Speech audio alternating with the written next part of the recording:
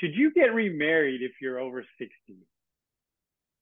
Many people over the age of 60 don't want to get remarried. If they have a partner, they just want to have a committed relationship without the marriage coming into play.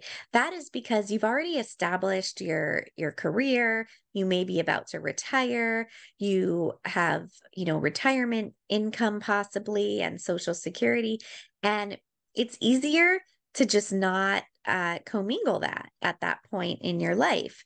You both have probably established some source of steady income or retirement income, and it's just not ideal to commingle that and complicate things and have to then figure out how that's going to fit in with community property law.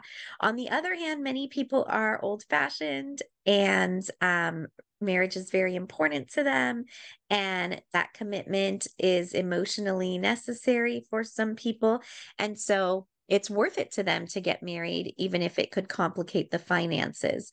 You can also consider doing a prenup if you're going to get remarried at that age, so that it keeps the finances separate and uncomplicated, even though you are actually going through with the marriage.